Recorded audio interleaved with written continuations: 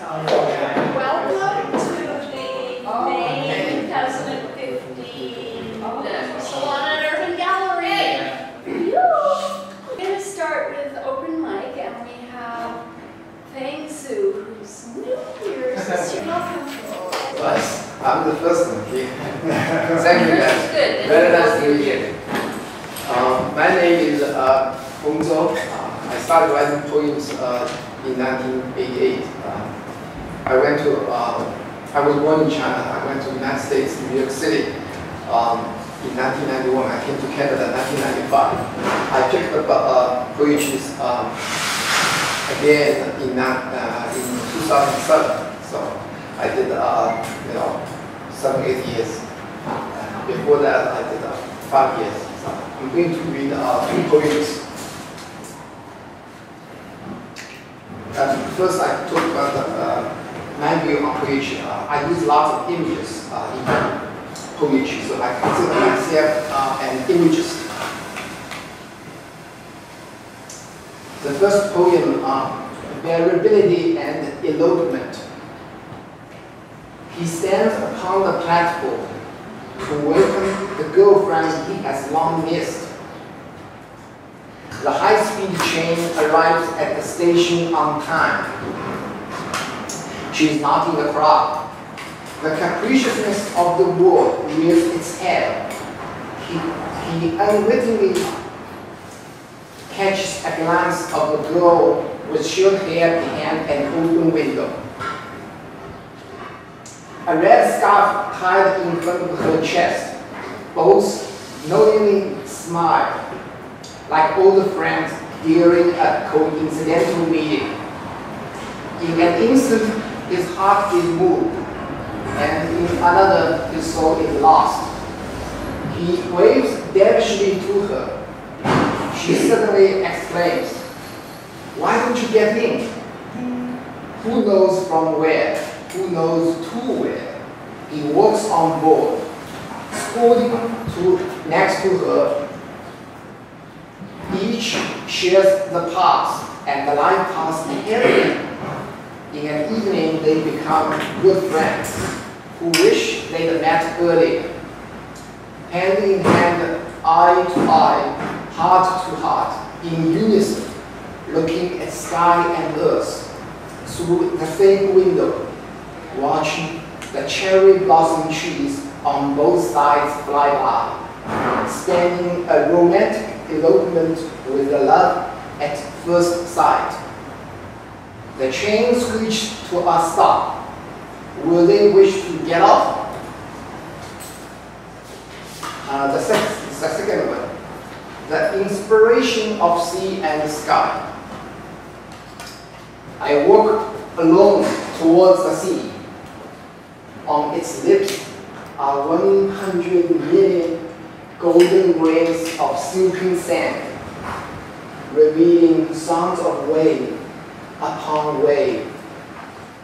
I swim towards the heart of the sea, utilizing to the extreme my physical abilities, yet I return without success. Finally realizing the endlessness of the sea. Flat is its face, high is the sky beyond it. Raising one's hand is futile. Even the passing clouds know not the height of the sky. Who is as expansive and deep as the sea? Who is ageless yet new every day? Who is more sprawling than the sky, encompassing everything? Who is more omnipresent than the sky, the sun's home? When I returned to the land of man, I began to listen attentively the voice of every person, offering my hand to all who approach. Thank you very much. McCuaig, I don't know how to introduce you. He was a TTC driver for many years. Before that, I was a stage manager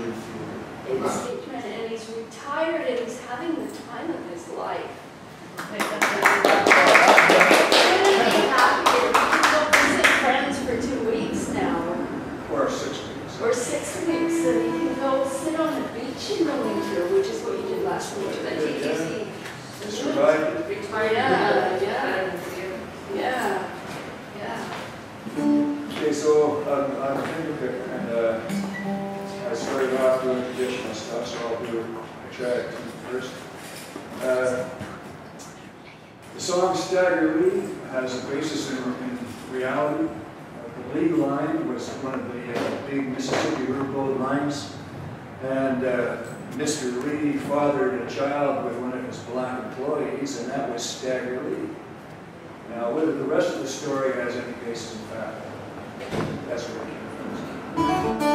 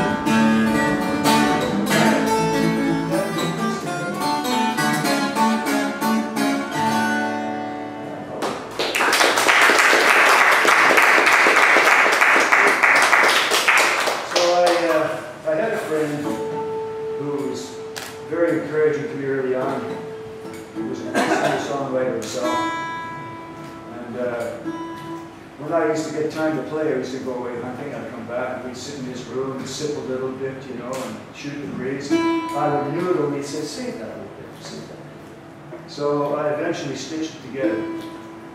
Now Norm he was a huge man. But strangely, a lot of his songs had the imagery of dancing. So this is his tune, and I tried to make him dance. And he also did a thing where when he ended his set, I don't know if anybody here remembers, what's his name, Durante? Jimmy Durante? And he used to finish his show every night. There was a little, on the stage, there was like a little dark passage where he sort of went off into infinity, you know, the lights would dim. And he would walk halfway down and would turn to the audience and say, "Good night, Mr. Callooh, wherever you are." So I said goodbye to him on doing that, because he passed away about 7 years.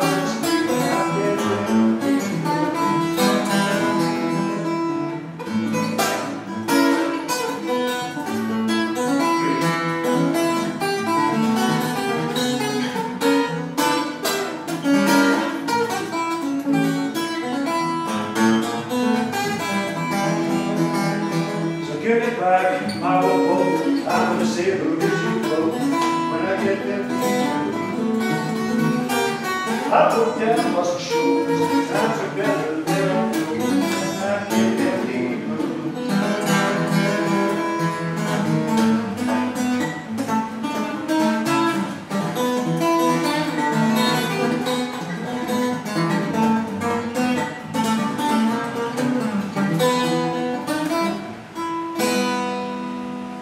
So is it bad, my old boy?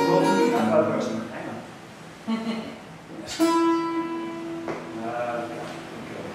If my boat should sink me, if I put down doors you see, I got them to go. Now I'm gonna say goodbye, if I seem to let it die, I got that deep blue.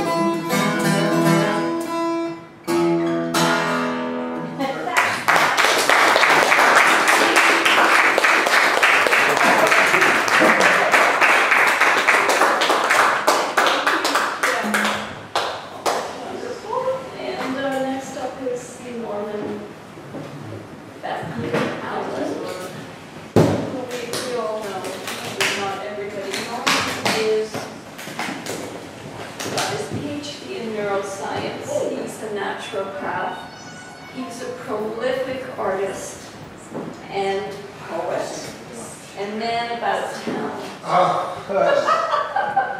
And he's one of my best friends. That's a lot to stand up to. Yeah, you actually sit down. But just while try standing up, see if I can do it. So I recently was writing some very short poems, and I haven't performed them, so there goes. Inside out, upside down.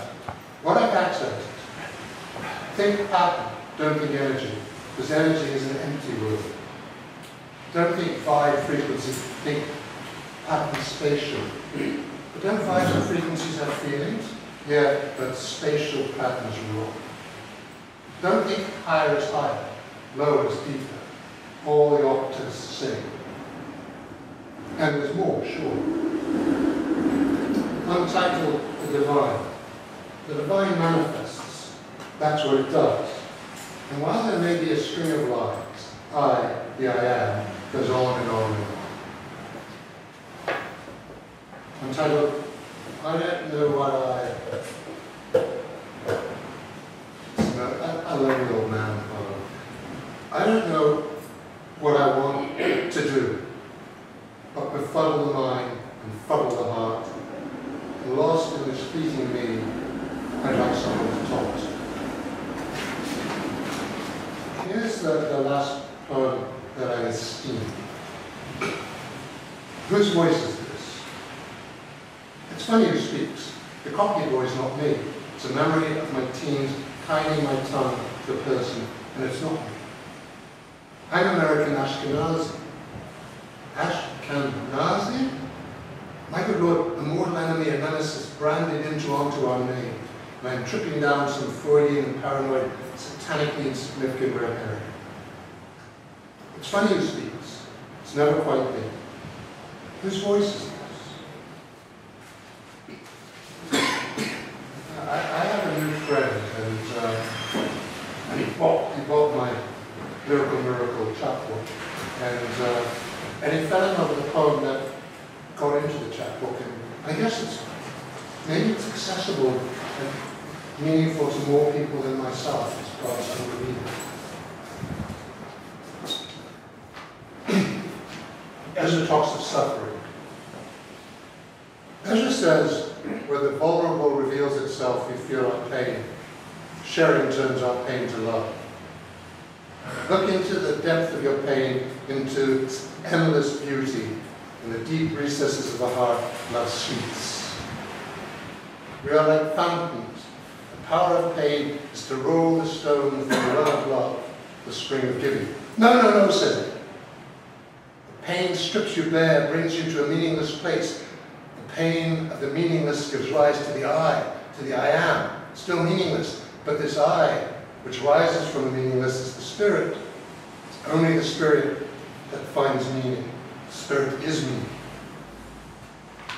Ezra said he wants to travel the full span of his pain, because these sorrows are the wings of love. It's where we meet each other. Pain is the teacher. So I said, pain is the teacher, and all my mistakes going free. He says his default state was loneliness till he learned to love. No, no one's too busy for it. The moment we stopped needing, we realized that that need was the pain. Pain, no meaning. But without pain, no meaning. Pain sets time free to fly. There's no meeting without goodbye. They tell us life is compromised. Life is not compromised. Life is the event of the day. And we die so that the event can grow into a myth. So each story has its ending. Our task is to be happy in the end. Ezra pointed to the street, said, "This is the teacher. This is a great teacher." And the question wakens us from these dreams. And the question is, where will my pain take me? Past fear.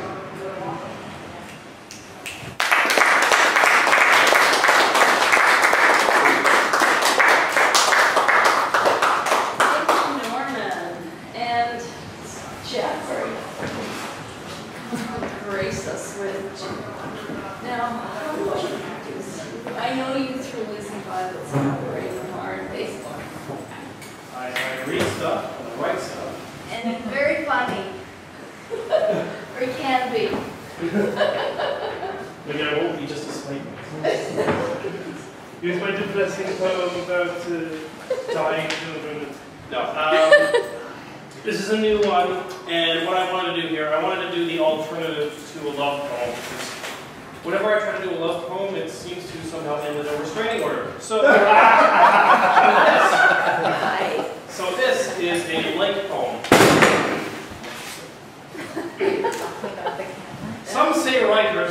Some writers say words can't express their love. Well, I don't love you. I merely like you. Surely words are good enough for that. I like you. You're kind of neat to hang out with, but only in small doses. Not a lot. You're a swell partner for a game of Risk, or Clews, or Cards Against Humanity. I'd watch a movie with you. Nothing great, not Casablanca or The Seventh Seal. But maybe that last Hobbit film, let's say. I'd never have sex with you. Nor would I go on a long trip with you, because I'd get quite sick of you after a day or two. But we know it would never come back. Shall I compare thee to a plate of craft dinner? I like craft dinner. It's a nice lunch snack. It'll do when you just don't have time to bake. If you eat too much, you may get indigestion, or dysentery, or maybe even worms. That's more or less how I feel about you. How do I like thee? Let me count the ways. 1, 2, 2. Yeah, that sounds about right. 2. Like me mildly, like me bland, think I'm okay. Say hello and shake my hand, but stay 2 feet away. Oh, my like is not a red rose, but more a short, stubby dandelion, which gets chopped in the mower on a Saturday morning.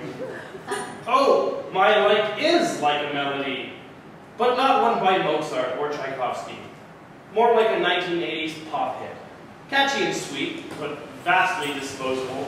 Like something by Mr. or Paul Young, or Level 42, or DeBarge, or Wang Chung. What, you don't remember that? Exactly. When a man likes another person, things still sort of carry on. He might bum a smoke, or maybe lend $5 to you. If you're bad, he'll tend to notice, and then he'll stop liking you, turn his back on you, and delete you from social media. Love means never having to say you're sorry, but like means never having to say I love you. Roses are red, violets are blue. AstroTurf is a worthy practical substitute for the real thing, and so are you. Oh, dear. Now, actually, I don't like AstroTurf. And come to think of it, I don't like you. No, You're annoying. You spell bad, too. Go away. Hey, that was like a poem.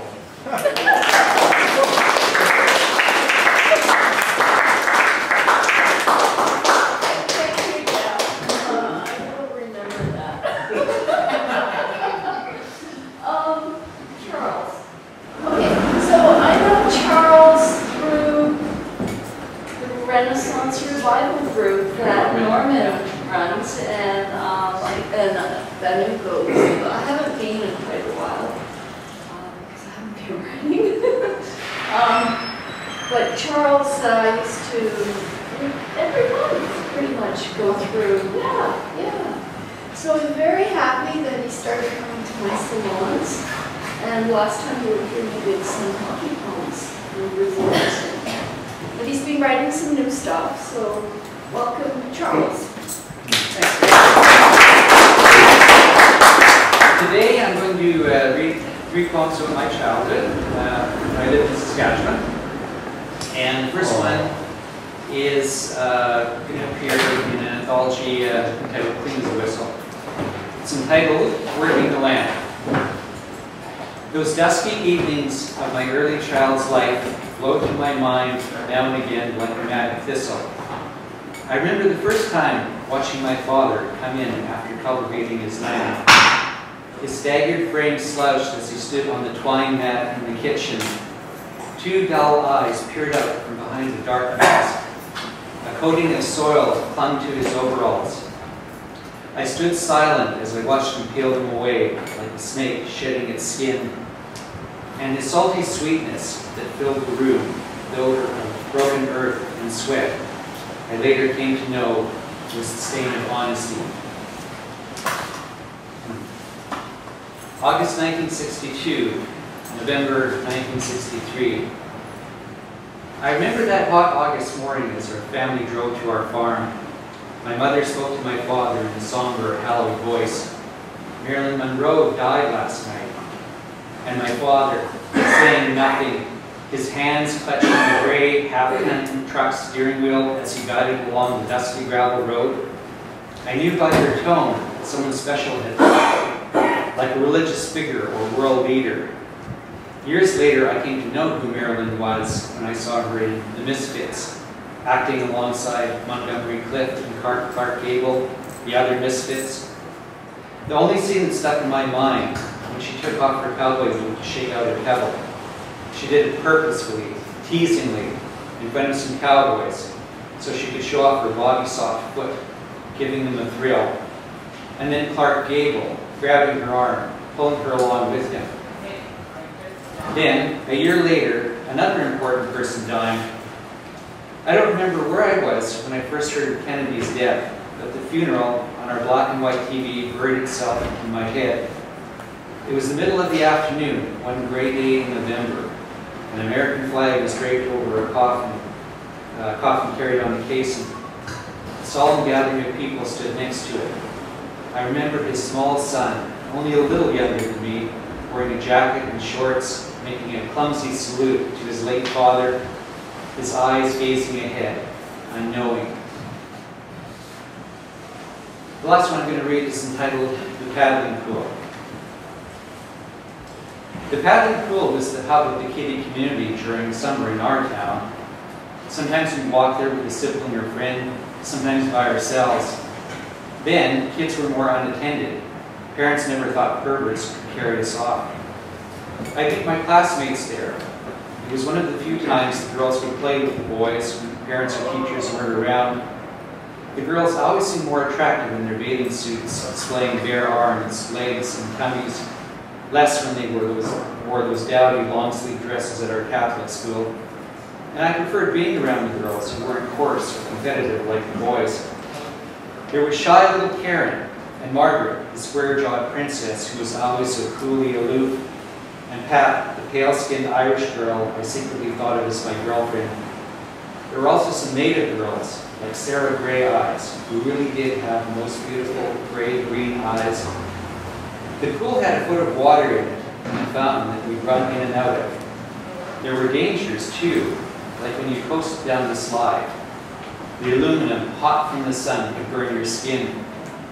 We'd run screaming into the water, submerging our burnt buns. And the teeter-totters and swings could bruise you and chip your teeth. There was just so much you had to learn. The public school kids were there too. We didn't play with them much. They were rougher than us Catholic kids who'd been drilled that one day the meat would own the herd.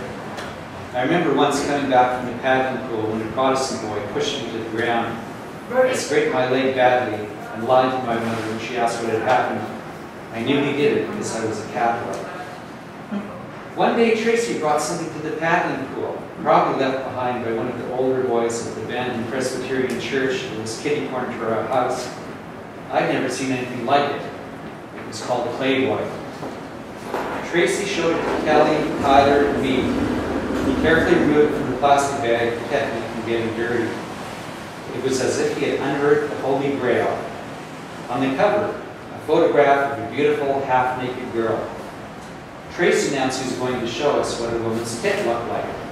It's a big round thing with a little brown dot in the middle, he explained, pointing to a picture of a gorgeous woman smiling, displaying her chest. I gasped. My penis became uncomfortable in my swimming trunks. I didn't make the causal connection. He spoke with the air of an old wise man, said that he'd seen them twice before in real life. Once was his mother's, and the other time was a neighborhood woman nursing a child. He continued leafing through the magazine. There were pictures of other women showing their breasts, legs, and an occasional butt. And even the cartoons were like like nothing I'd ever seen before. Naked women with torpedo-shaped tits and roller coaster-shaped asses rewarded with rich men and spies alike. Tracy finished his presentation, then looked proudly at us. Our mouths were left gaping, and our eyelids were heavy. Later that night, as I ate my supper, I couldn't stop the day's memories pervading my mind, and I realized I really liked looking at those forbidden pictures of naked women. Thank you.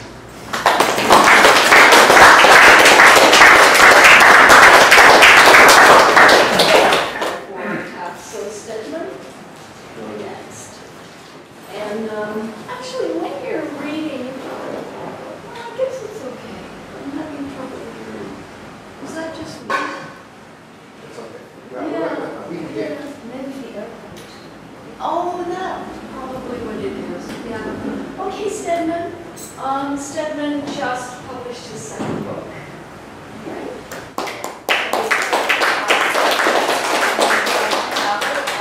He's an amazing poet. I don't know. I can't describe him right now. So many different images and.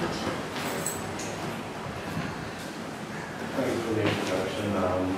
This is I'm going to read a fragment of a long poem I wrote while deadly, grotesquely hungover while walking down Yonge Street nursing a desperately needed Caesar that I had to get into a coffee cup.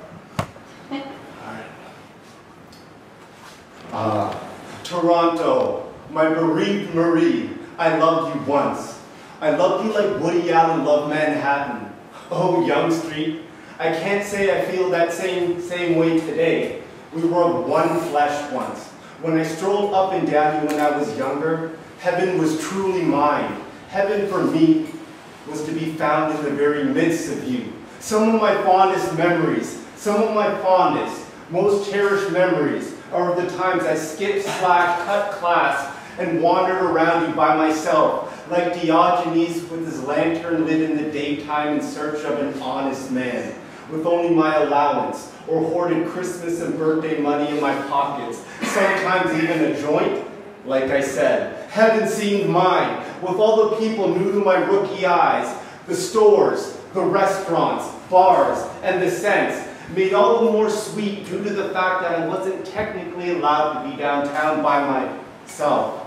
I felt like a Nazi-looted Matisse and a headless angel, without wings back then, Yonge Street. I felt an emotion that is actually impossible to define.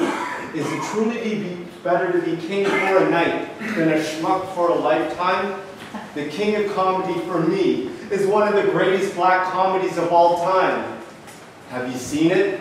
In your cruel, indifferent palm, I commended my eternal spirit.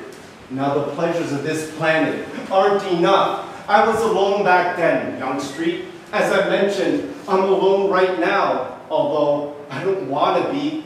Should I see a psychic? I've already passed 3. What will you look like in the year 2063? What robust, exhilarating joy would have been mine, despite the fact that I'm colored, if I could have strolled down you in the year 1933. If quantum theorists are right, then everyone who has ever walked down this street, and everyone who will ever walk down this street, is walking down this street holding my hand right now. The sky is a brilliant baby blue, without a single cloud. The sun is rising to its zenith. My mindscape is full of stubby arms reaching out of the cement, grasping for the charred skeletons of the constellations of stars. Shut the fuck up, Young Street. Jihad me at hello. That was actually the ridiculous headline that greeted me on the cover of today's paper. I'm not making this up. I am living. I have lived. I live like a deposed king and a beached whale. My glittering throat blazed like a berry of solace and a trinket of joy. Ah, Young Street. I just passed an aggressive panhandler hoisting up a cardboard sign that says, "Need money for question mark." And I wonder how much money he'll get at the end of the day. What the hell is with all the upcoming condos? Why? Why are you dolling yourself up like a cut rate Times Square? It's 2015. 'Tis the April of our prime, and I'm just strutting down one of the world's largest streets, which just happens to be you, jotting down some of the things that catch my eye. I can't record everything, as you know. There goes some sleazy dudes entering the Zanzibar, and there, over there are a few horny bitches coming out of Remington's. There's a group of teenagers waltzing into the Eden Center, and there's the beloved ghost of my retired, much pined for, greatly missed drug dealer.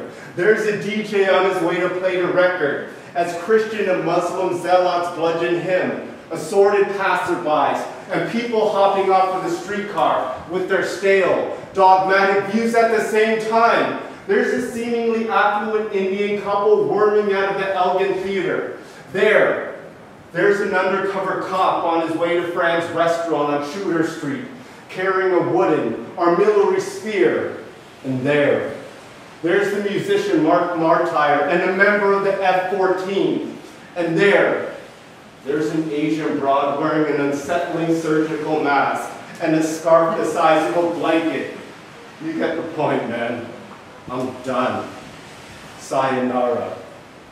At the Java House on Queen Street West, that aforementioned sensual woman from the Mediterranean awaits me, her passionate, swarthy lover. And if she's lucky, no, if I'm lucky, we just may be in for another languid night. So farewell, Toronto. My kind shall soon be extinct. Adios, Young Street. I only wanted to see your golden hair illuminated by the light of the full moon. Thank you.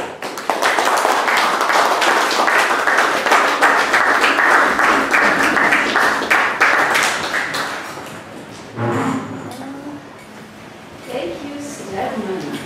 Such a good performer, too. I think I'm going to just read some short movies on my dog. And then we will have our first feature, which will have Briggs.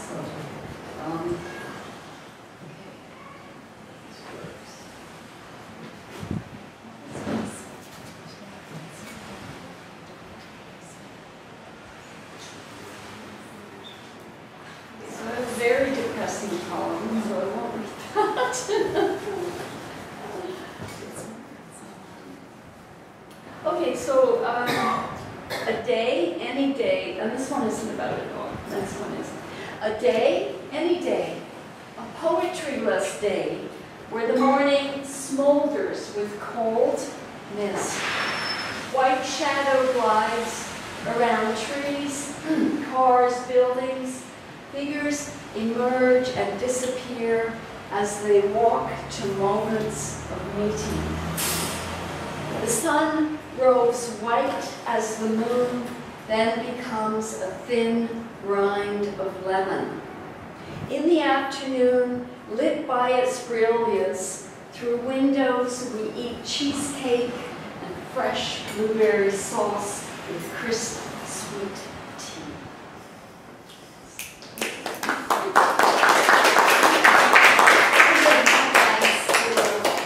Cafe poem, a cafe poem. Okay, now I wrote this poem, I guess 2011. My dog passed away last September. So, and I just refound it recently. It's quite a short poem. It's called On the Street at Night. Slow through yellow roses that haven't bloomed yet or budded. Slow, the flank, the nostril. I follow you while I guide you. As you amble close to the ground, soil, edible, marks, scents, a brandy riot of last year's dried pods, grasses. I cannot know, stained with passings by, tendril of soft fur, your eyes milky with age.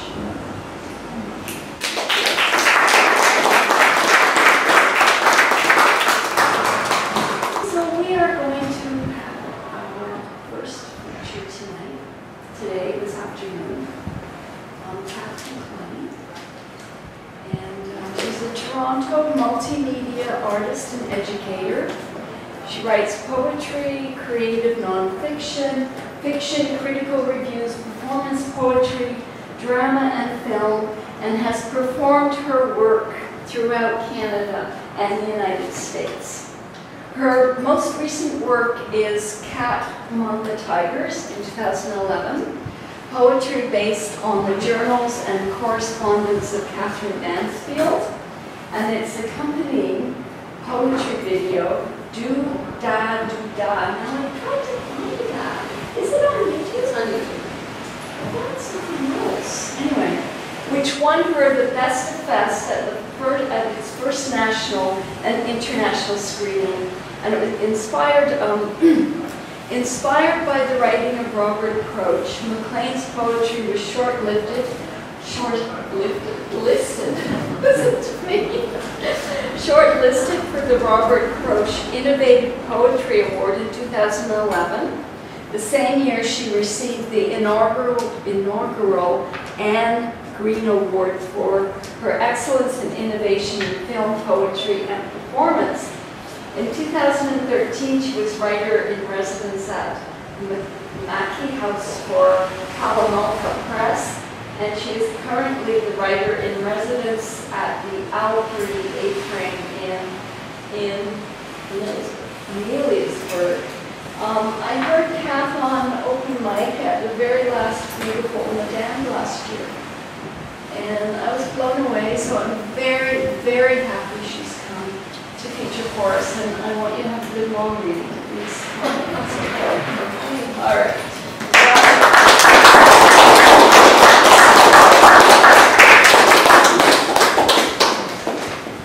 Well, thank you, Brenda. And that was a night where Brenda was so gracious. She had some of us over to her home for nibblies and wine and stuff. I was blown. I've been out in the West for a while. I'm from Toronto, but I've been out living in the West. And you always hear these horror stories. Oh, Toronto people are awful. They're so nasty. They're so nice. I tell them it's in the accent. Gotta have that Toronto accent. So I'm going to give you a little mix of different things that I do. In 2009, I was working in a college in Edmonton. And one of my colleagues came to me and said, would you like some money? We'd like you to do something. I went, sure. I've never been asked before, so this is, I then ended up doing a series of for a CD, which I have somewhere with me. And from that, just being asked, I decided to do something different. So that's how I got into my CD. And it was from the CD that I got into film. So it all just kind of happened, learning along the way, as we all are doing. So I'm gonna read one from the CD. It's called Seat, Bone and Hammer. And it began, I began that project in around 2009, and worked with a wonderful composer named Lane Art, who has since moved to Victoria, where he does lots of gigs with people. He's a wonderful composer. So I'm going to go back in time to a little house that I rented that was near the University of Alberta where I was working. It was a house from the 1920s, and from the minute I stepped in, I felt it was a little different. I won't say anything more. So this one is called, it's a very gentle piece. I like to begin with this one. It's called Forgive Us Our Trespasses. The back door opens and time blossoms in his palm. A silver bowl, a prayer. Whatever he throws out the window spins back to earth, coins over his eyes, the lids sewn shut. Whatever he throws out the window grows in the garden, where we unearth peach paste, wild dill, hazelnut shell, small piles of shining stones, blood bulbs, blossoms long ago bloomed, bones the shape of fingers grasping. Once the rotting carcass of a sparrow spread its song beneath the lilacs pale and alone. Once we remembered to bury our promise, row upon row of forgetting, lines we couldn't keep, what we said, what he answered, what was implied. Once, remembering the space opening between now and then, a sliver of light between the cracks of the back door and the kitchen wall, holding its breath. Once, remembered reaching to touch, grasping our fingers each for the other, looking for spring crocus, daffodils, kneeling in the garden, cupping the light, whispering a prayer. What it was to be alive, what it is to name the night, the back door choosing now or then. The sparrow asleep flutters its remembered wings and spins a dream on a dime in the dirt. We bet our last dollar, planted seeds, row upon row of knowing for sure he'd be back in the morning, sifting sand between his fingers, his palms open to the sky, holding the sun, flipping it upside down, a coin raining the night to day to light again. We bet the lives of our dog and our 2 cats and our family photos blazing on top of the piano. We lit candles and poured full glasses of wine as red as poppies, waiting for Haydn's Sonata in E minor, open to the second movement, to calm my fingers, to tap, tap, tap, and find their way back to the music. We bet his return with a vengeance, a candle in one hand, a beggar's bowl in the other, the back door slamming, the song of the sparrow slipping through the crack, pale and warm. That space, that shimmer of light between his world and ours, grasping the edge of truth, was said, was implied by spring's arrival, late, and later that year, the next, and the house burning gently, so gently, above the smoke and the flames, his name, calling her name and ours, bring back, back, back. Henry, oh Henry, forgive us our trespasses.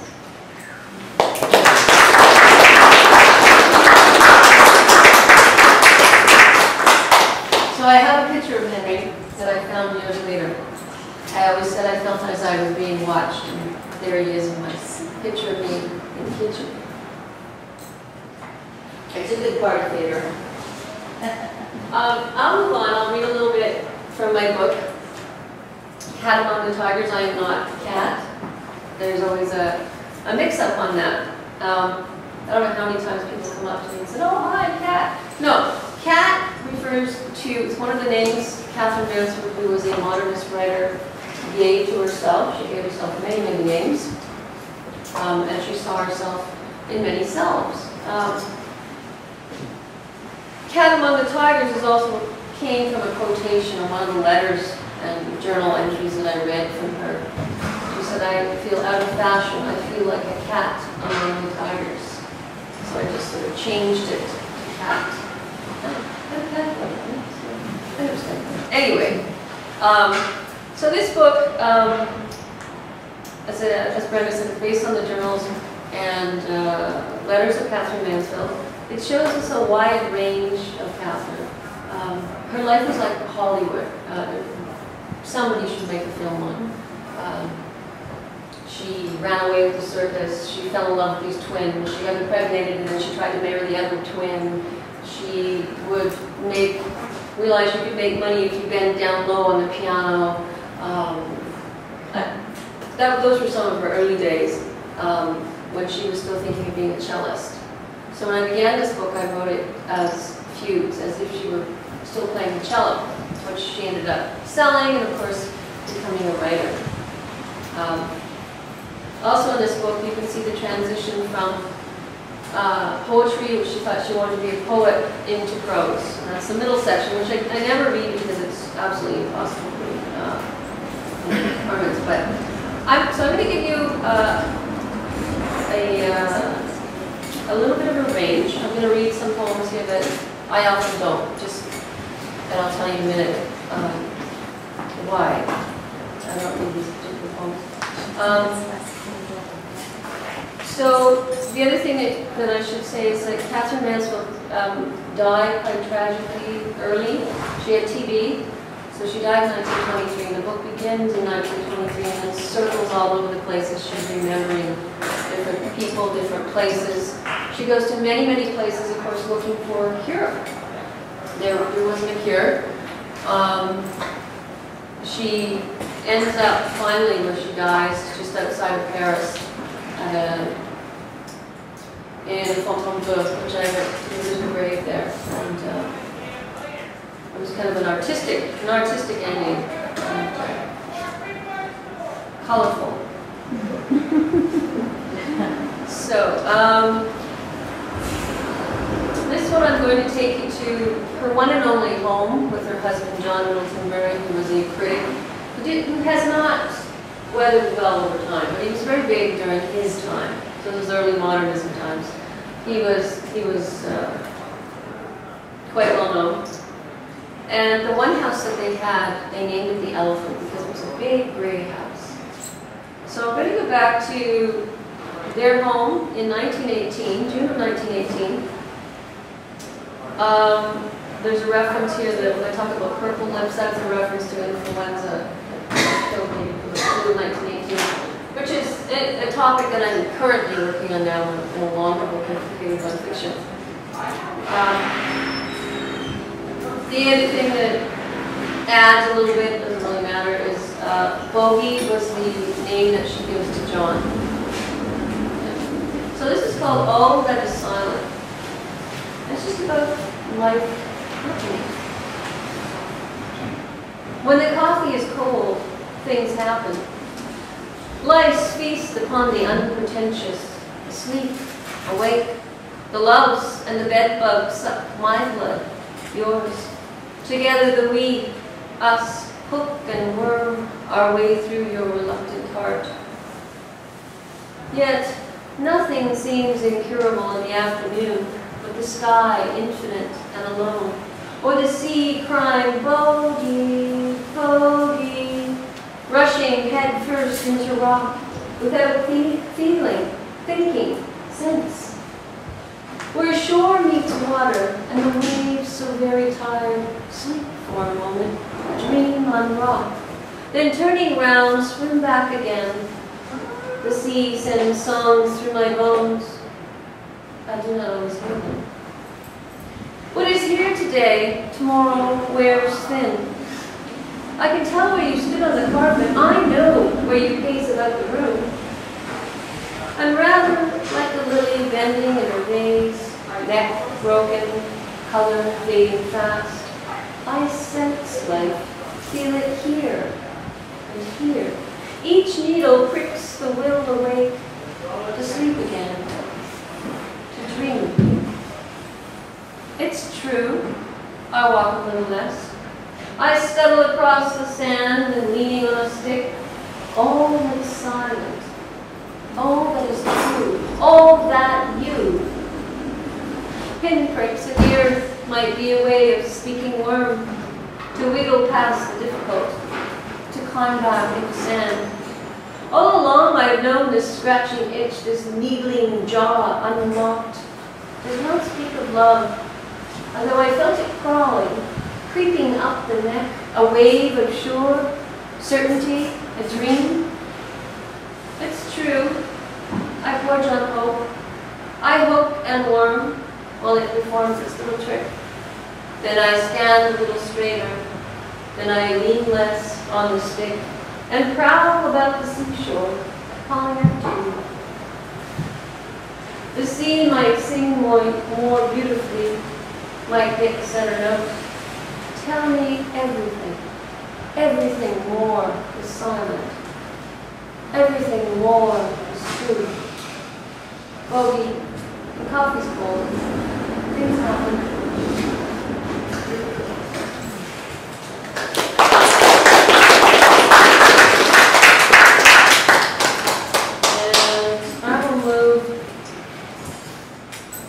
I will move to 1916, and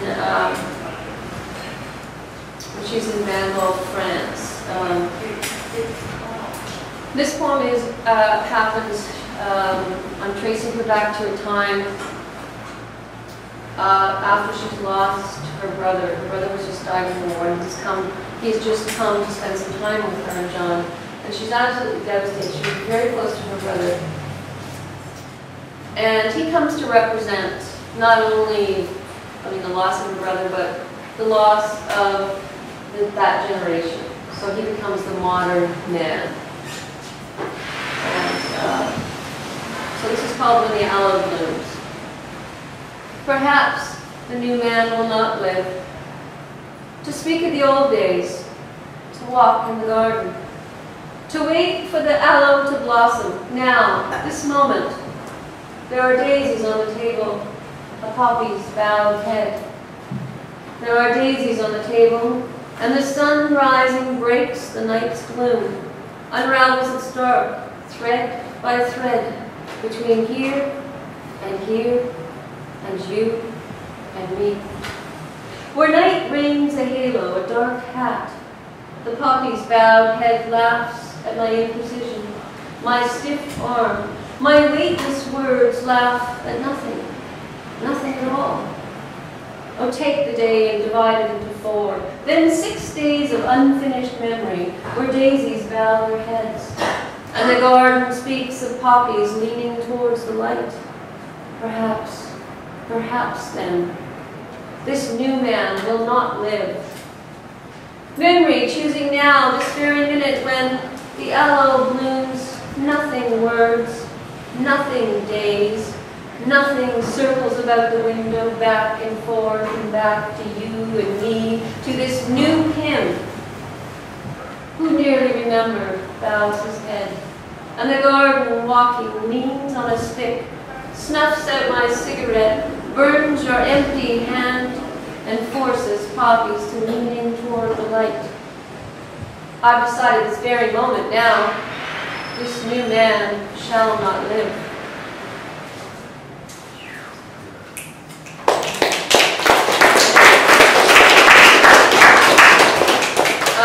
Brenda mentioned that I'm staying at the Alfrey House on Lewisburg as a poet in residence.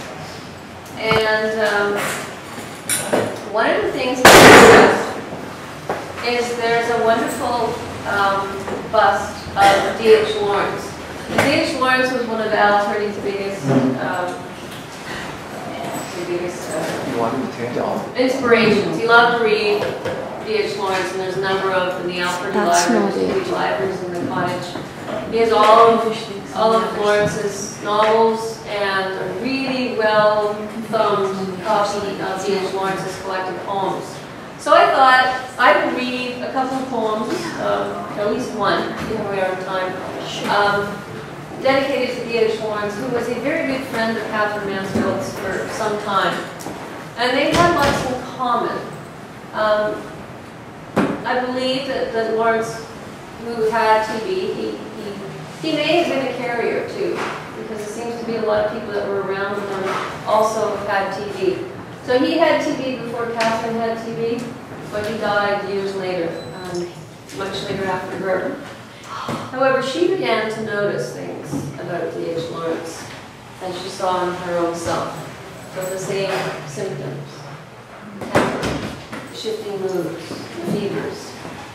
So this one, also bringing back to the elephant, this is September 1918 as well. So I dedicated this one to her friend D.H. Lawrence. We are unspeakably alike, you and I.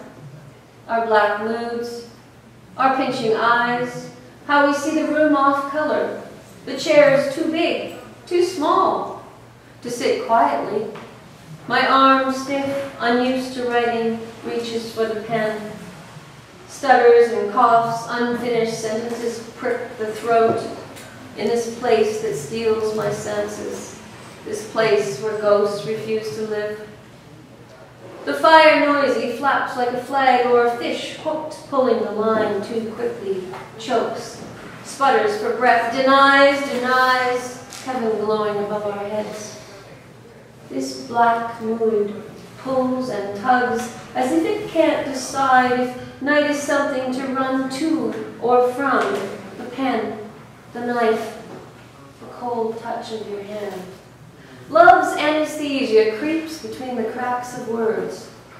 Your letter stains my fingers when I read it. Ink spots my palms, disrupts lines I live by my thumb in my index finger, pinching the sun's reflection. Pins, needles. What goes in must come out broken on the carpet. Unfinished sentences, ragged and ravished, as if I were Eliot's crab scuttling across the sand. Before the window, fields of flies beat their transparent wings, quite the impossible music of days spent alive, asleep, awake. I dream its music makes much of my chest. Time stutters. The story grows too big for my mouth. Denies this place full of ghosts. We are unspeakably alike, you and I, buzzing unannounced, a flurry of papers, pages turning, thumbs, fingers famous for a fit of orange, yellow, a blade of blue, a pen scratching, snuffs out the light.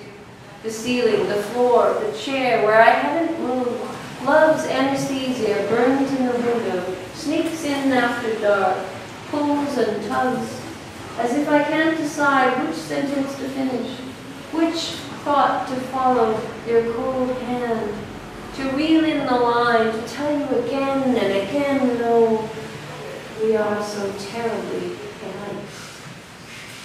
I didn't read that one very often.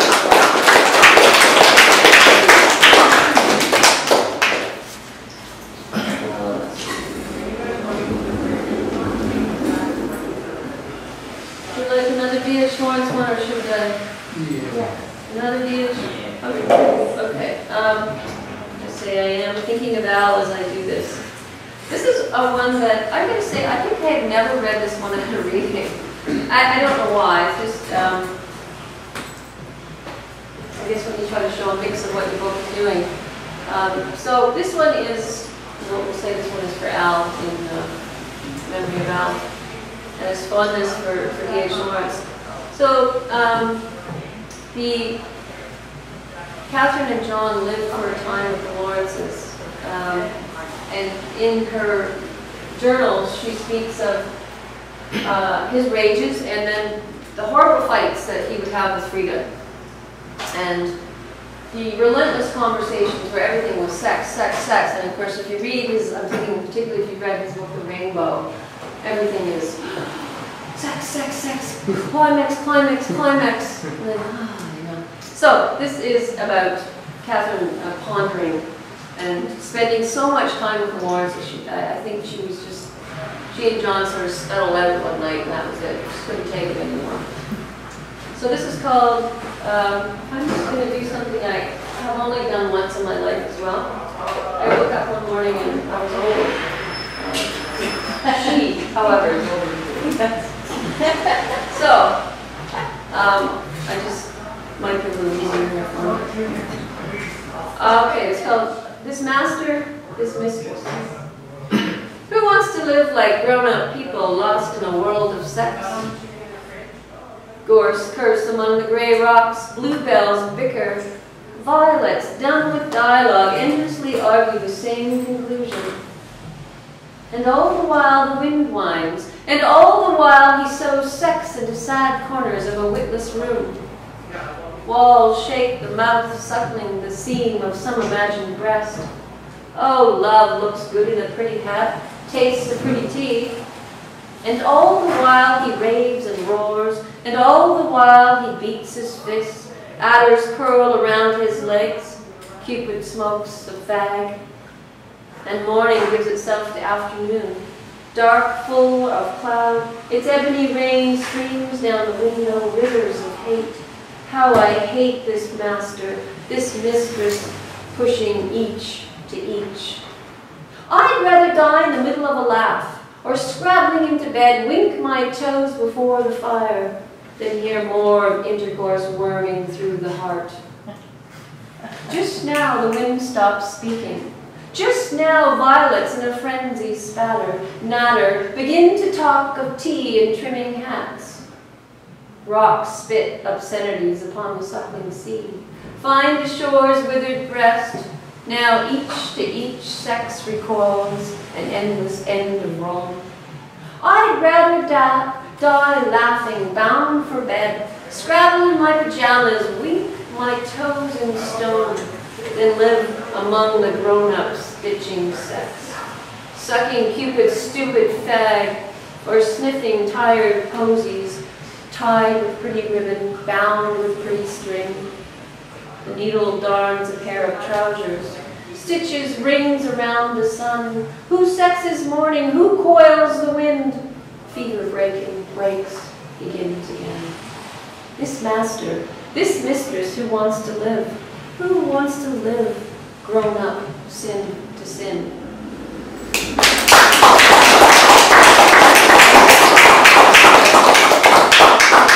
And I'll read just one more for this collection, and then I'll give you something newer. Time.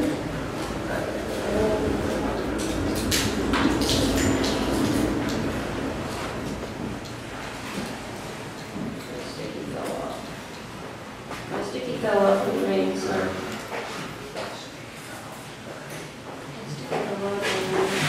Okay,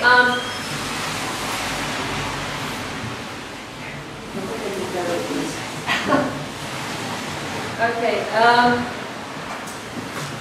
this one takes us to a very dramatic period of her life when she goes to Italy, southern Italy, again for a cure. And in her journals and diaries, when I first began researching her, critics talked about, oh, you can't pay any attention to this. She was so worked up in a blather. She was just trying to get John, and she was by herself. She was with her friend Ida Baker, who looked after her. So they are dramatically different sections in the journals, and they are. But I thought they were delightfully. They are very much a person who is very ill and who wants some comfort from her husband, who's too busy ringing his own bells, basically. So I was attracted to it. And I wrote this. This was one of the earlier ones that I wrote, and it remains one of my favorites. Things to know, if you want to know a little bit more. Charlie was her cat, Charlie. Also, of course, Charlie Chaplin, who which is why she named Cat Charlie. I think that's for all. Oh, and the albatross is Ida. She was sick to death of her companion Ida, who was only trying to look after her, of course, but she just, by this time she's very, very ill. She's had, one of her lungs has hemorrhage, and she's just approaching early 30s, and she's, as I say, you probably noticed I was talking about sticks. She's walking with a cane, she's so ill. She's very, very ill. So this is Pantomime of the Sea in picture 7 Italy. Stuck on the border of the sea, I brush sand with bound twigs and drag my albatross over the shore. Swoosh, swoosh, silence hissing in my chest.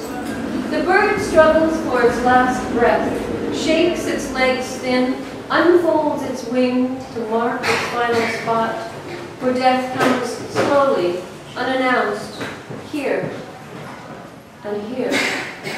When I'm sure no one is looking, when I'm quite alone, I haul its great body over rocks and heaps of sand, and lift my hat to Charlie in this pantomime of the sea. In this pantomime of the sea, the black smudge of my cape blots the hum, the rise and fall, water marking the spot where life moves, claws the edge of the horizon, crawls from a burlap bag.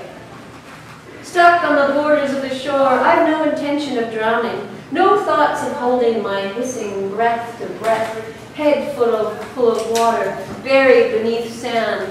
Memory shifts my gaze from room to room, day, night. The hourglass flutters its eye. The afternoon whispers, weighs on the back of shoulders, presses cold against the door, and rising to the ceiling a rainbow, yellow, blue, red, drowns the strange green light. I've made a life of matchsticks, made light of shadows, so I've no intention of drowning, sorting life grain by grain, to find the hum of rooms unchanged, my black cape yawning, my pen unmoved. All the while I think of you, she, me, someone else.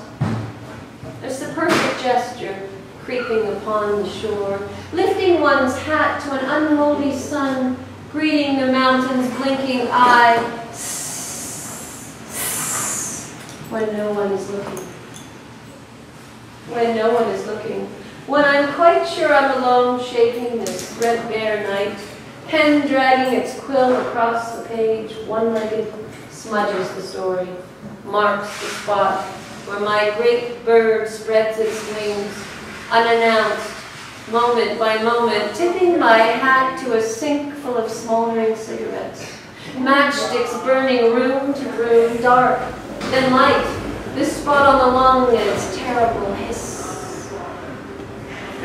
And all the time I think of you.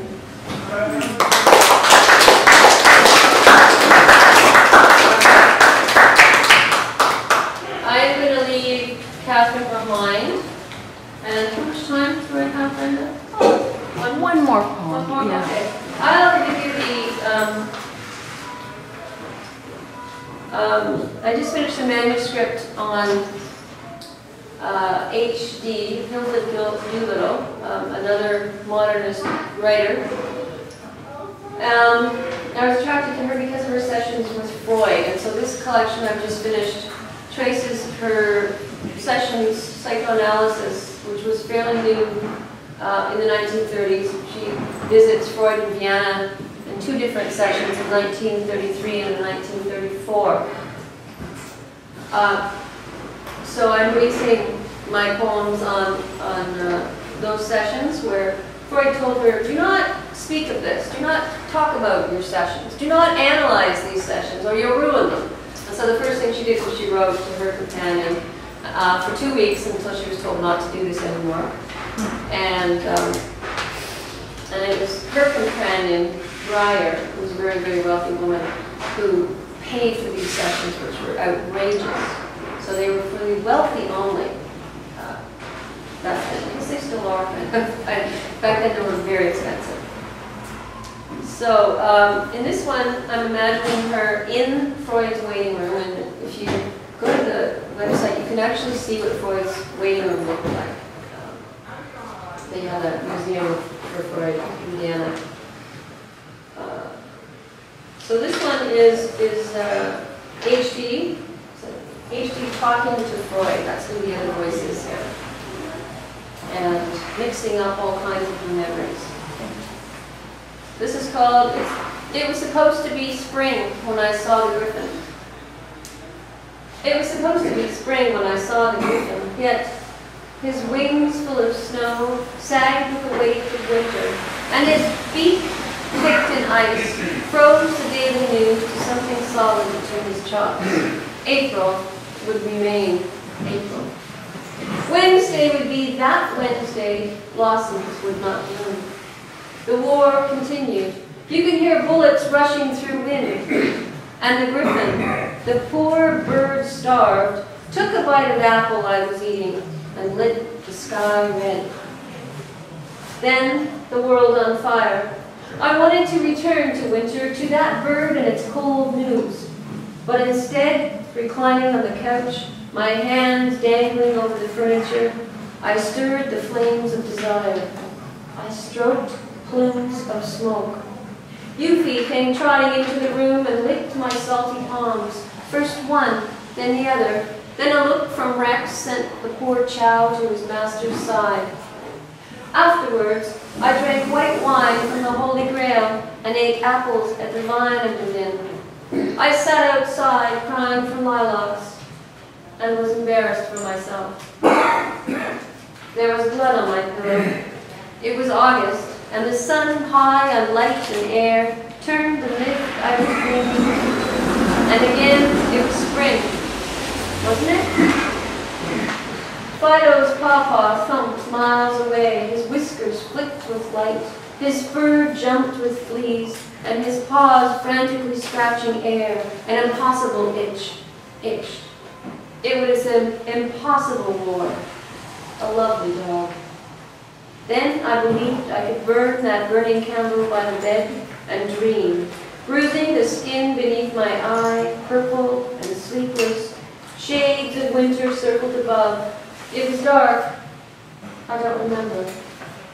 Dangling my hands over the rim, my wine glass hummed as I swallowed a bite of apple. Sirens sang in the streets, yet I did not move to join them, and instead bowed my head to Griffin's fantastic thrashing. Beating the air senseless, the war might have ended then, on that last hit, on that flat note. There was blood on my pillow when I woke. Someone had lit the candle by my bed. I could smell wax and imagine the tiny trail of smoke swimming toward the light. The myth turned. Lilacs, reluctant to open, stood against the light, stoned the sun to sleep, opening their eyes. Branches punched air, and the winter gone, the ice broken, and the war. The griffin held the daily news frozen in its chops. It was winter. It was cold. A spot of blood stained my pillow. Thank you for listening.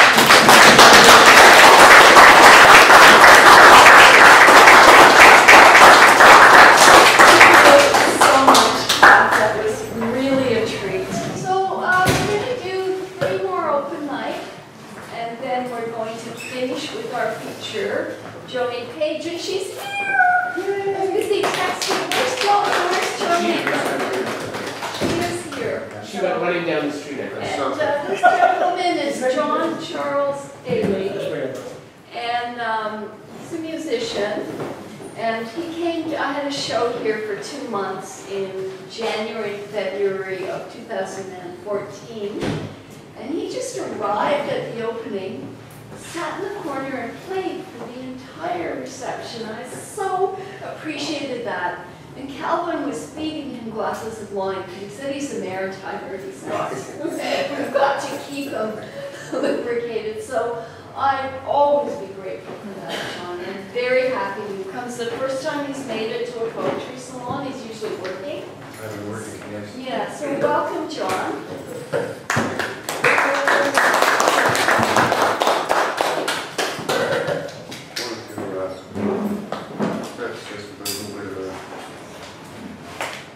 In an isolated world at sea, I'm untouchable. Free on a motion that starts nowhere and ends nowhere. In full splendor expressed this tiny virtue of freedom. Expands to the outpost of my daytime dreaming, fully alive in the blistering exports of gratuity to all. And then suddenly seized by a moment's apparition, venture into this divinely desert land routinely avoided. Step into soil between my toes, and all around breathe stark, fresh, filled air. Hearing the sound of my own voice reaching out to touch and make contact. The moment kept in hand is only a dream unfulfilled, waiting for release, allowing that dream its own choices in coming to life beyond. As so many thoughts echo into such dreams, set for release from the hand that chooses to.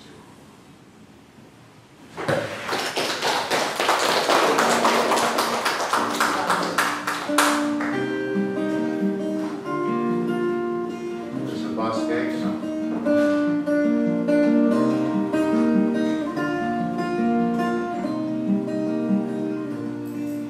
Outside the rain begins, and it might never end, so cry no more.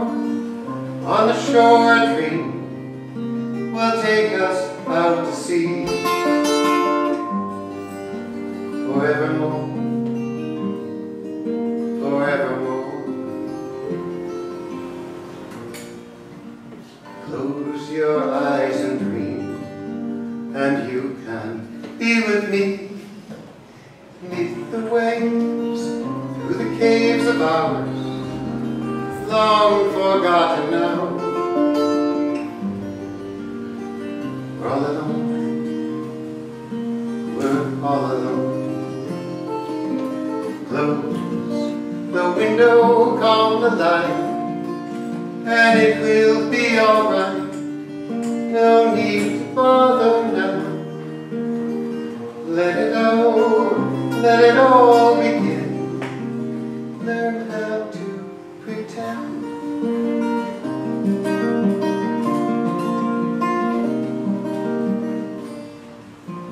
Once the story's told, it can't help but grow old. Roses do, lovers too, so cast your seasons to the wind. Hold me dear, oh, hold me dear. Close the window, calm the light, and it will be alright. No need to bother now. Let it out, let it all begin. All's forgotten now. We're all alone. All alone. Close the window, calm the light, and it will be alright. No need to bother now. Let it out, let it all begin. Owe it to the wind.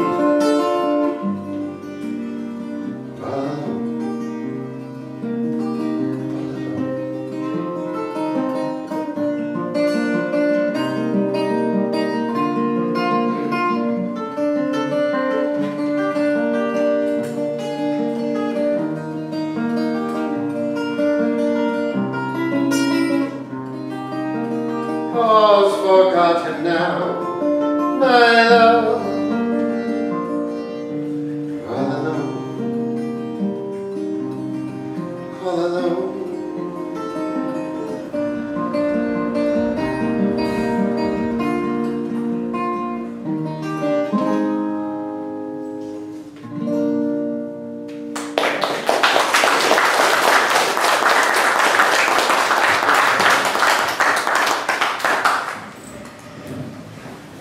you so much, Joani. And next on open mic will be Harry Briggs. Harry Briggs. Briggs. And Harry was a host for a number of years at 1001. Yes, I'm actually a storyteller and actually a public speaker, and for a number of years I actually hosted and participated in what they call 1001 nights of storytelling every Friday evening, still going strong down at UFT. I know one of the folks down there, and Brenda has just given me the intro to say something here. One of our audience members is also a member of 1001 Nights, and I would strongly recommend it as a Friday evening for entertainment. But different to what you see in here. And if they caught me doing what I'm about to do, they would throw me in Lake Ontario. Absolutely guaranteed. I'm about to read it for you. Okay, so Brenda, with the okay from you, I'm going to really bore the hell out of all these guys. I have to say at 1001 story nights, it's past the talking stick and there's no reading. It's traditional, the traditional form of storytelling, Yeah. where they have a specialized stick. Yeah. Don't ask me what that means, but they have a stick, and one teller gets up and takes the stick from the previous teller and takes the stage for the duration of the tale. However, right now, I'd like to take you all back about 25 years to the night that I almost took the stick myself in a completely different context. I was laid off from industry and suffered a lot of pain and trauma by consequence. I was laid off from the night shift, and the following night, with no job to go to, I was at home. I got up, sleepwalked at 4 o'clock in the morning, tried to get through my bedroom door without opening it, which I don't recommend. It can be a very painful experience, but it woke me up. And in the process, I wrote this. It's all over. 3 years of toil and labor and a noisy district production line, and now it's all over. And all because of a piece of paper. The United Workers' Union list of names, with my name right up there at the top. The big layoff has finally come. It's all over. Those of you just starting on life trip, please follow me. And we all followed him that first training day, and he served us coffee and tea. And they upgraded us rookies as to how they like things to be, the do's and don'ts of quality control, the rights and wrongs of our newfound role as employees, not staff members, but employees of the world's biggest manufacturing company. Now it's all over. He was Victor. Victor the white shirt, Victor the blue tie, Victor the manager, Victor the boss, Victor in his private office, Victor standing on the line, watching, listening to all of us. Victor had come up from nothing. Victor had climbed his way to the top. Victor was a part of the expression. Victor was king shit. Victor knew every job. But now it's all over. Harry, Victor pointed to me, would you please go with Katrina? And Katrina raised her hand. And I went off with Katrina to join her select band of the elite. The guys who made it happen on the night shift. Katrina. Katrina the Greek, who tested the dials on the faces of the plates, on the markings of the switches as they came down the line. One for me, one for you. She gave me a switch. She took a switch and gave me one. She then tested the knobs on the dial. Not too little, not too much. You see, easy job. Easy job. Night shift tester.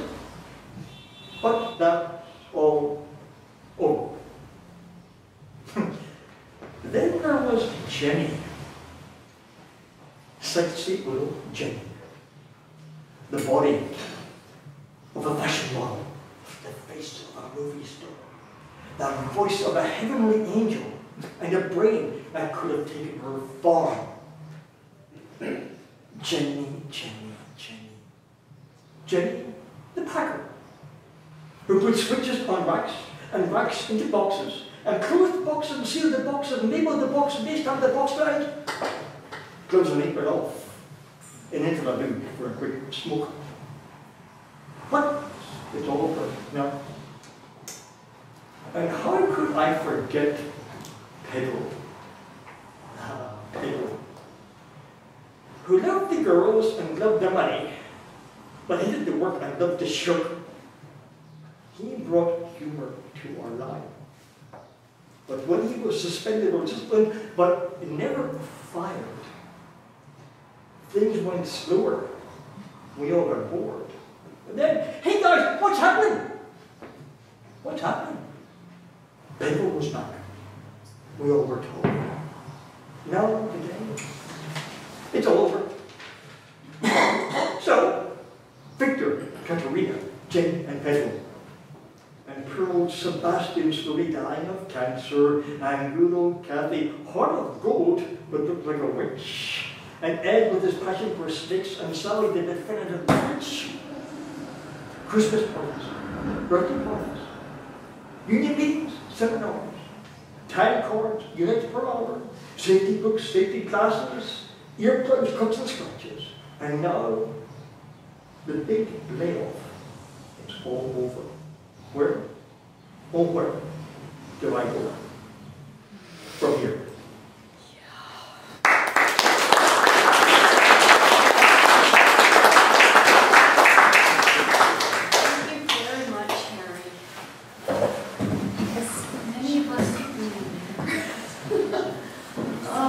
Our last open mic is a very special woman. She's a polyglot. That's a good word. She speaks English, Iranian, and Persian. Well, they're the same. Persian and Iranian? Are the same. Oh, I thought Persian was more ancient. There's a modern. She was a professor in Iran, English literature, and she had to escape. I don't know the story, but I've certainly heard it in her poetry. And she arrived in Canada, and she's got 2 books coming out, one this year, one next year. She's been published in over 70 publications, and she runs one of the most interesting poetry events in the city. It's exceptionally multicultural. She has great features, a lot of open mic. It's at Bathurst and Lure, and she's featuring me next month. And you are all invited. I'm going to, I'm plugging this, I'm going to do a video and poetry presentation. I'm a video poet, so I will be doing some video and performing the poem, and some poems as a video, and I will have masks.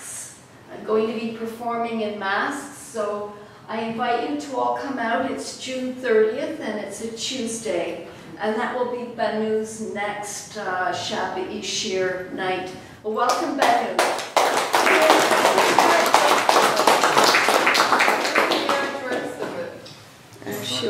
She'll. Faith said to Yeah. Markham Street, right? I'm going to share not my poetry today, but a translation of a ghazal from Rumi. You know that Rumi wrote in my language, in Persian. So what I'm going to do is that I'm going to do Persian, English. So don't worry if you hear words you don't understand. I'll do my best to translate. This is a long ghazal. I'm not doing all of it, just a few lines.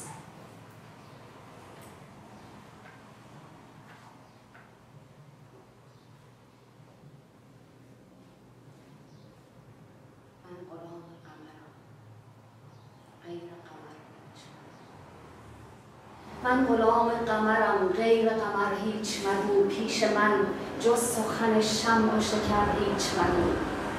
I serve the moon, say nothing but the moon, say nothing but candle and sugar.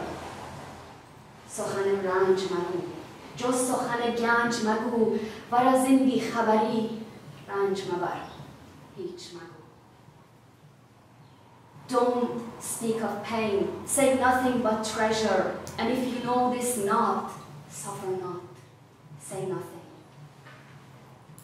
دوش دیوانه شدم عشق مرا دید و گفت آمدم نعلمزم جام مادر هیچ نگفت. Last night I went insane. Love saw me and said, I have come. Don't howl, don't tear your garments, say nothing. گفتم ای عشق من از چیز دگر میترسم. گفت آن چیز دگر نیست دگر هیچ نگفت. I said, oh love, I fear the other.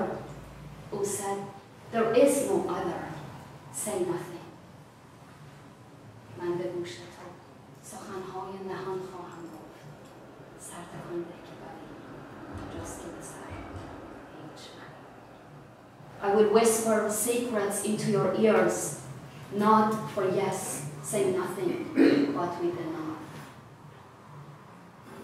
من غلام قمرم, I serve the moon. من غلام قمرم, غیر قمر هیچ نگو. هیچ من جز ساختن شم و شکر هیچ من.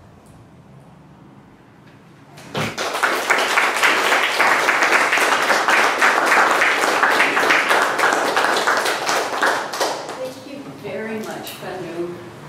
And Bänoo is one of those poets who memorizes everything. It's absolutely amazing.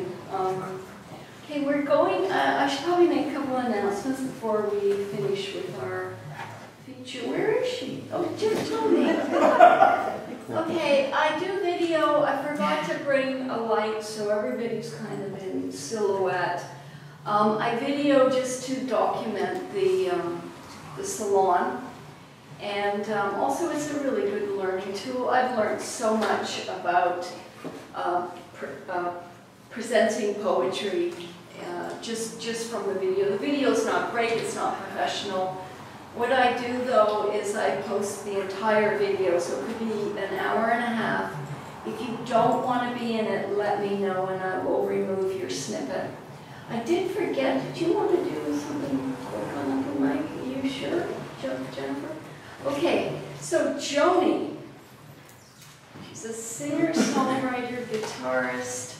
Joani Paige captures audiences with passionate performances of acoustic, alternative rock, blues, roots, and a hint of the psychedelic, and this is all very true. Weaving tales with a little grit, a little class, and a lot of heart. That's wonderful.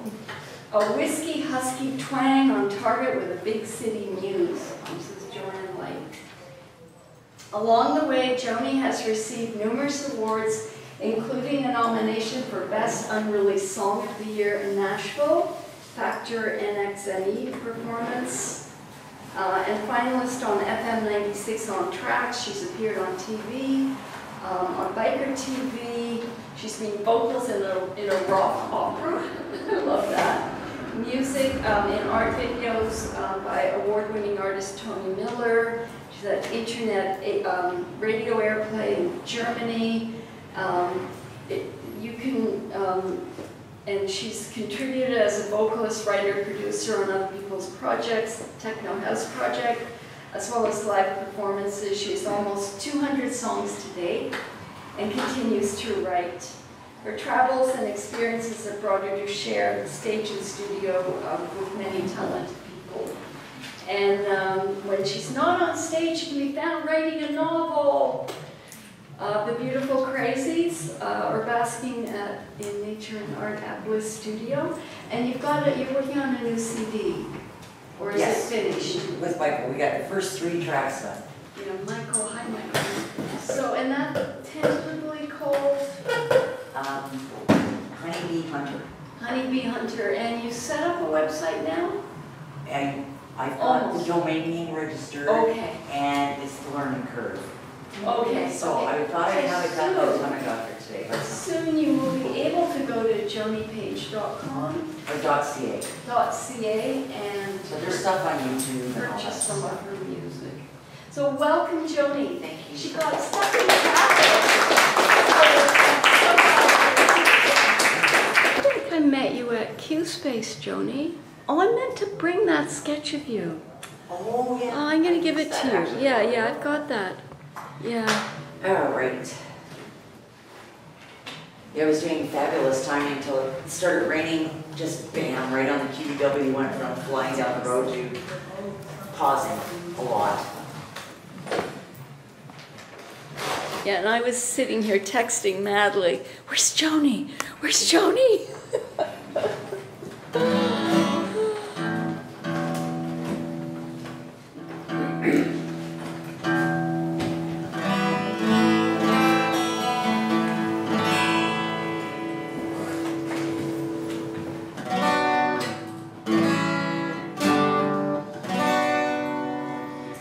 All right, it was really quiet here now. Anyway, I'm going to start with a song. And it's a song about waking up in the middle of the night and thinking too much, which we all do sometimes.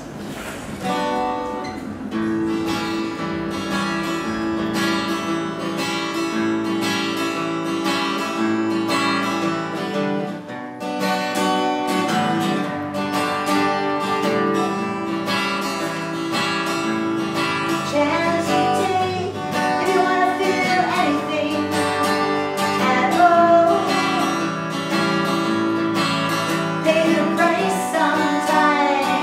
Better night to feel so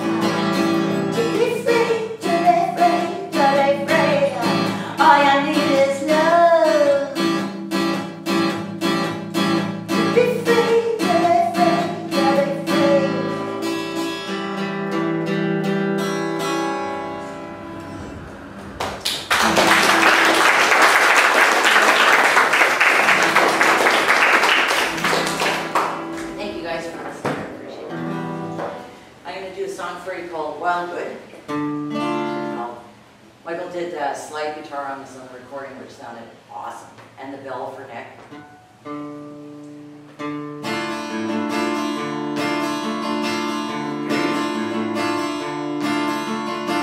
Sometimes it feels like I'm just floating on air.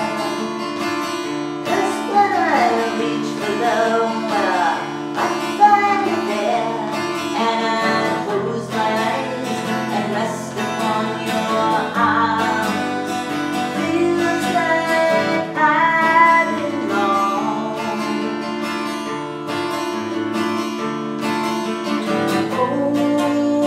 Oh, me next to you in your lovely room, dancing to pretty tune. Don't let me go. Let me know.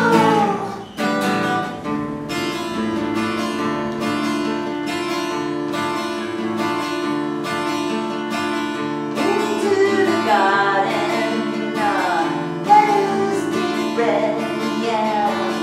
I lay beside you in that velvet bed, and I close my eyes and rest upon your arms. Feels like I belong.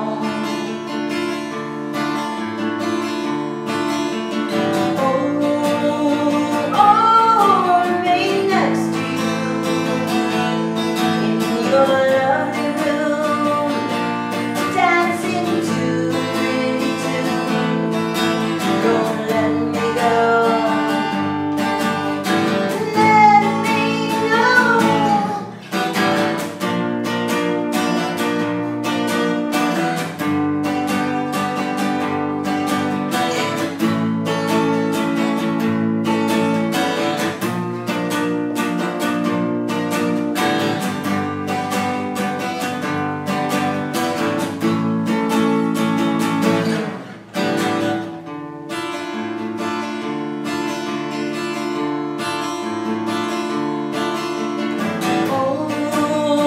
Oh, me next to you in your lovely room, dancing to pretty tune.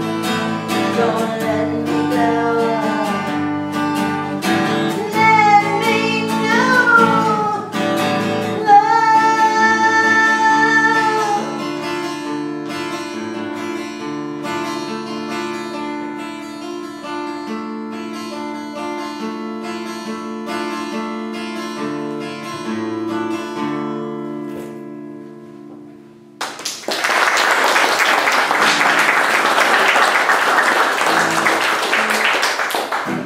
Okay.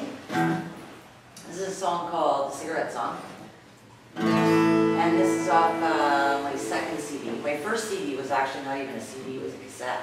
Anyway, this was a song about lots of different people. It was a cassette.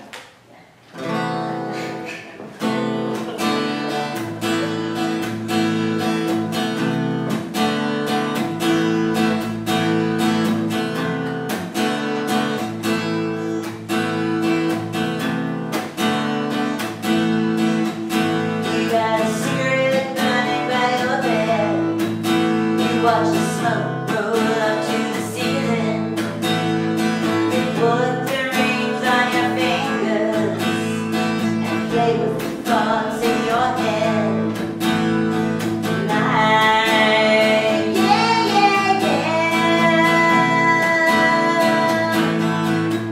You got too many holes in your body. A tattoo of tears by your eyes. To the oil and the inkwell, you got a scented story to tell. Night, yeah. Ooh, your wild wolves are howling by your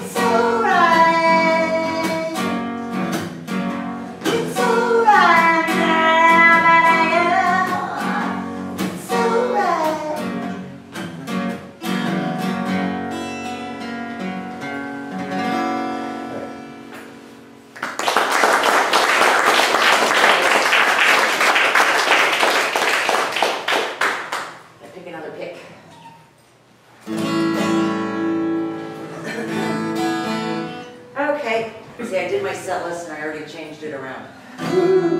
All right, I'm going to do a song for you called, I think we'll do a little Clews one.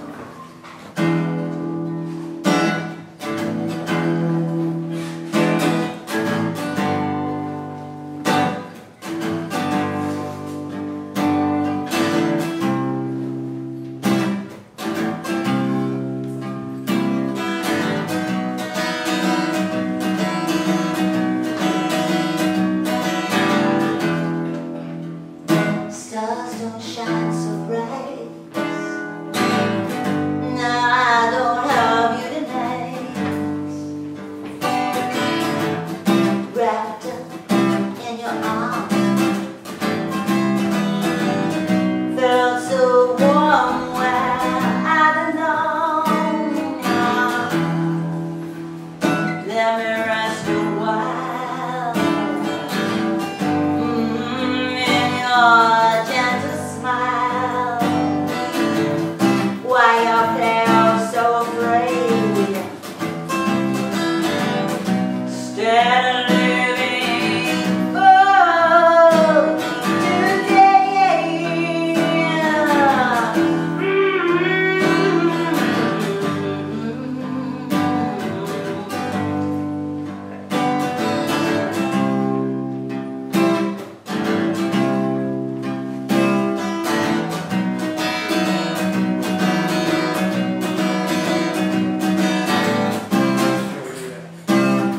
Standing chatted by your side.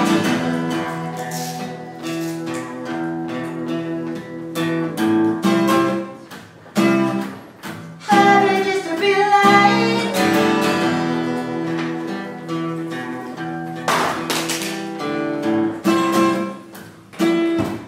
Trying hard to be so strong. Trying hard to be so strong.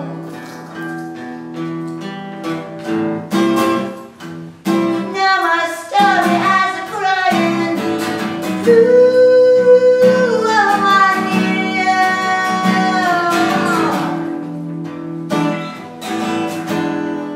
I want to pretend there's a little sax solo in there.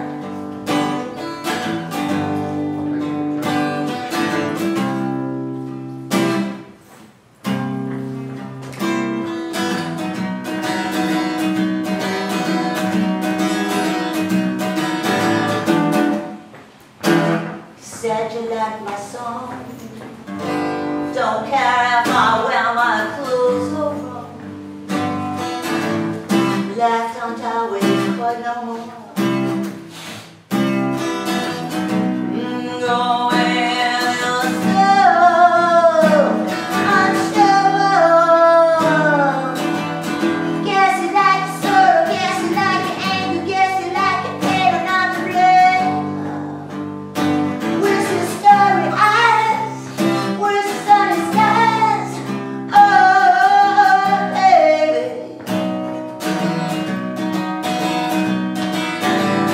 Guess you like the sorrow, guess you like the anger, guess you like the pain. I'm not to blame. Where's your starry eyes? Where's your sunny skies? Come on, come on, come on, come on, babe.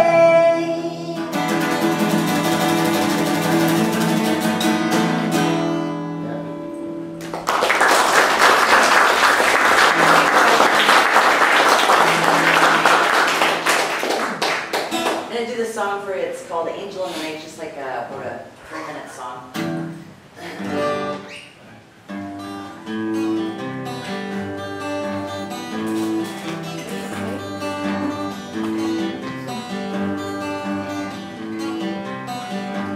Angel of the night, come rescue me.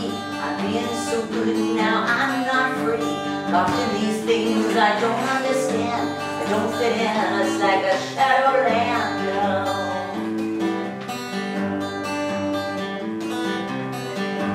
Giving me love, then take it back again.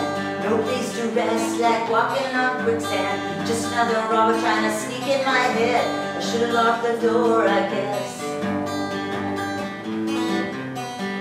the sunshine out there, I am sure. So packing up my bags and running for the door, away from your destiny into my own. Angel in the night,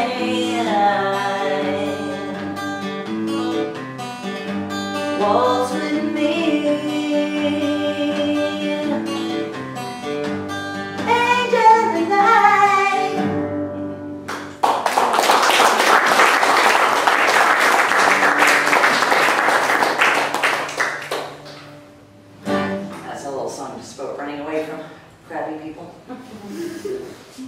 Okay.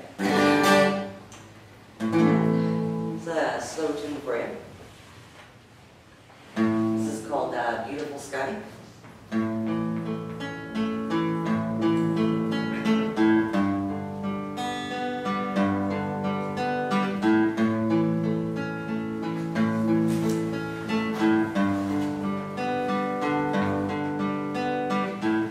Really wanted to paint you a beautiful sky. Oh, I'd love to see you smile, but you paint dark pictures on those gentle skies, till it hurts too much to try.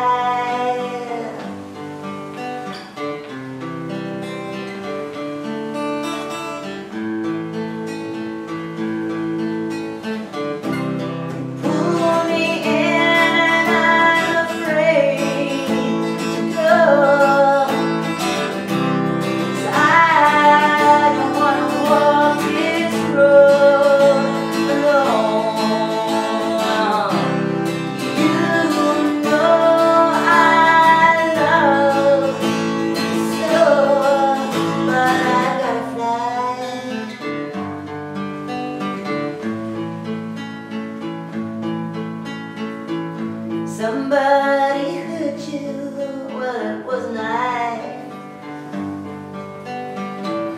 I believed you let it all go by, but your dark, dark pictures changed those gentle skies, till it was too much to try.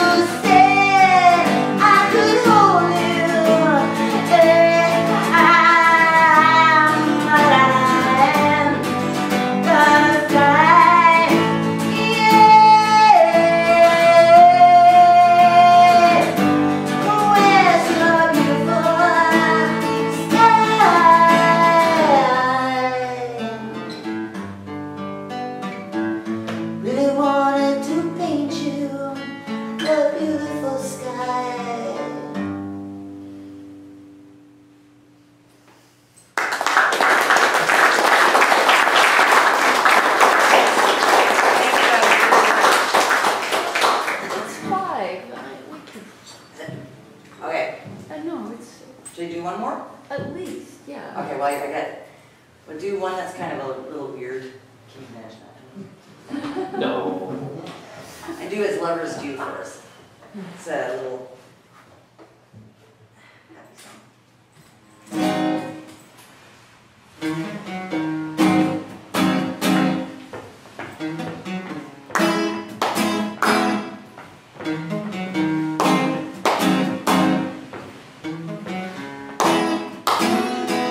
We're dancing.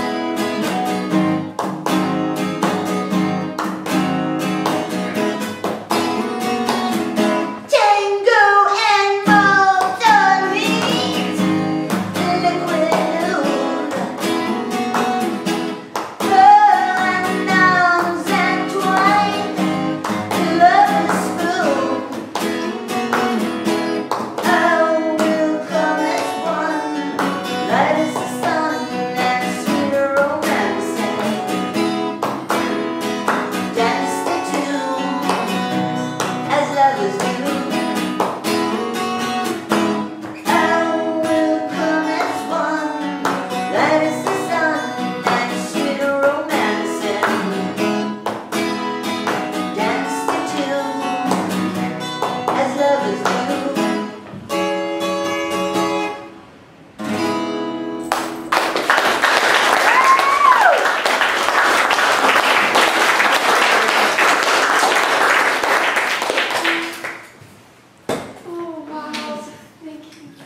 Thank you, Brenda, for having me. Thank you. Oh, much appreciated. This song I actually recorded with Pat Kelly and with Michael and Mitch Giorio, did I pronounce that right, on stand-up bass, and Pat Perez on saxophone. Did a little saxophone breaking. It's fun. Thank you, Brenda. You're awesome. Thank you, and thank you guys all for listening. Thank you, everybody.